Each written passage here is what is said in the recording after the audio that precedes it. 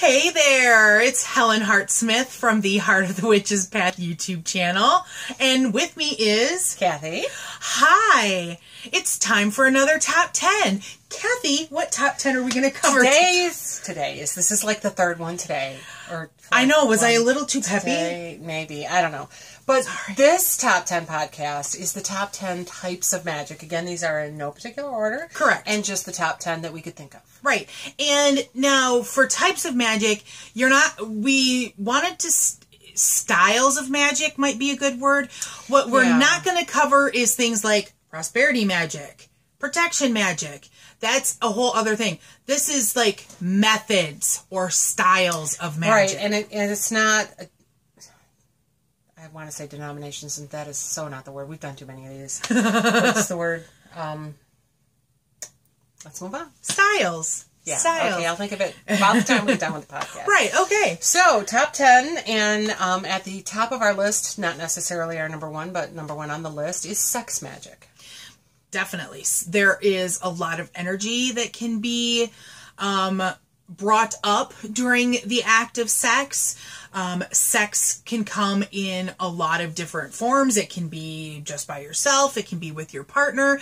And some people even do group sex magic. And that's cool. Where do we sign up for that? I don't know. Just kidding. What's next? Your turn. Oh, right. It's my... Sorry. We try to make things even here. It went away. Oh, no. Oh, there it went. There. Sorry, we're using our technologies. Right. Food magic. A lot of us consider ourselves to be kitchen witches. And so we will put magic into our cooking, into our food that we give to our families and the people that we love. Absolutely. There's actually a company out there called Cucina Aurora that they make infused oils and other foodstuffs. You mean like cooking oils? Cooking oils. Oh, see, you don't share with me. Oh, it was on my list of Yule gifts to purchase last year. On your blog. Right. That you apparently... It gets emails to me. I read it. So anyhow, on all of her labels, under the ingredients, the first ingredient that's always listed is love. Aww. And I love that. You know, now that you say that, I remember that being on your blog.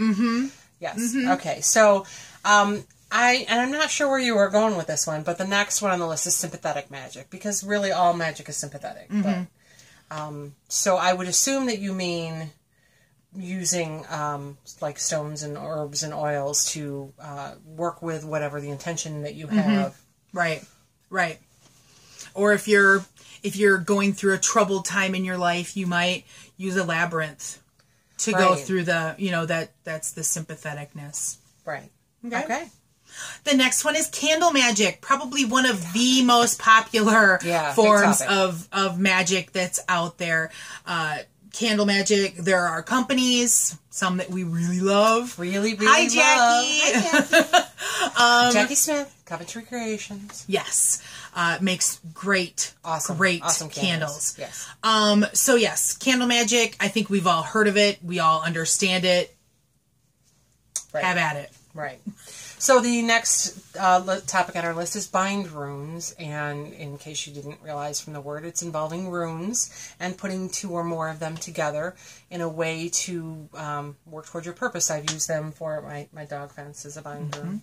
You can do health-related ones. Health, transformation, protection. Right. You can make talismans that you carry on your person, or talismans like we used for dog fences. Yeah. Dog fence is a protection fence. I just call it a dog fence. Right. You can use a bind rune with a specially made oil that you can actually put, draw onto a person. Right, exactly. Yeah. So bind runes are, they're very versatile. Right, but I would definitely recommend you making sure that you're not combining runes you don't mean to combine. So it's a big thing. You gotta really know what you're doing. Know your runes. That's the big thing, because that's part of your intent. So absolutely. The next kind of magic is instant magic. That's my favorite. Instant magic. It's exactly what you think it is. It's that instant. It's that blowing. It's that I have a need and I don't have time to gather herbs and stones and do a circle. Right. And it's that magic that if you're coming up to a stoplight and you want it to turn green, you to turn it green. Right. It's that squat, find me a spot when you're searching for a parking spot at the mall before Christmas. Right. Those types of things, those instant magics, those protections, it's that spur of the moment. Yeah, I've had really good luck with it too. Yes. Yeah. And Christopher Penczak does an entire book on instant magic that's incredibly good. In case you didn't realize, we really like Christopher Penczak. Who knows? So, and the next topic brings us back to Jackie Smith, of course, hex bags. Yes. And this does not necessarily mean you're going to hex somebody. It basically means you take a piece of cloth or a bag and you put herbs and stones and other items inside of it to work towards your intention and to use that bag as a focus for your magic. Right. And it might be something that you burn. It might be something that you drop. Right. I dropped one for a job spell, and that worked pretty well. Right. I would think that a dream pillow is almost... Right. It's along those same things. Yeah. So it's a cloth container filled with various items to do magic. For a specific purpose, right. Yes. Next would be like a talisman or an amulet magic. Which they're both very similar. Right. But it's... I wear the kunzite, and it's for balance and for grounding it, keeping myself grounded and centered, but I could imbue it with, other things too and wear it as a talisman, or I could make something and wear it as a talisman. Right. Which one's the one that you use as is, and which one is the one that you create?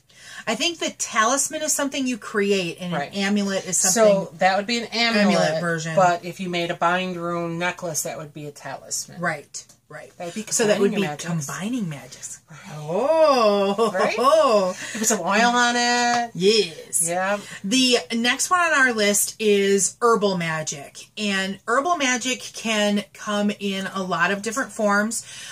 You could make incense for a specific purpose and burn it. Right. You can put plant matter in... smudge stick and burn that. Right. You can put plant matter in water and make it tisane, or an elixir. To make a spray. Right. You can anoint candles. Again, combining magic. Right. But you can work with just herbs as well. Right. Or you could use plants planted around your yard. Exactly. Right. There are plants like the thistle that are for protection. You know, you can plant thistle on your property to protect it. Right. The peony is actually a protection plant. There you go. So a lot of people have peony in their yard. They don't know why. Yeah. Yes, and the last one on our list is weather magic. And not a lot of people dabble in this, I don't think. It's easy to overdo or underdo it. So you have to be careful, but weather magic is a type of magic. Definitely. So there you have it. 10. Top 10 types of magic. If there's anything that you can think of that we missed, please let us know. We love to hear from you. If you want to tell us about using one of these and how that worked out for you, let us know that too. Exactly. We love to hear from you people. It's awesome. Yes. So if you haven't already, please hit the subscribe button. If you've learned something from our top 10 list today, I wanted to say podcast. Sorry. Yeah, you did. Hit the like button. Definitely. So that's going to be it for now. Thanks for walking the path for a little while with us. And until next time, blessed be.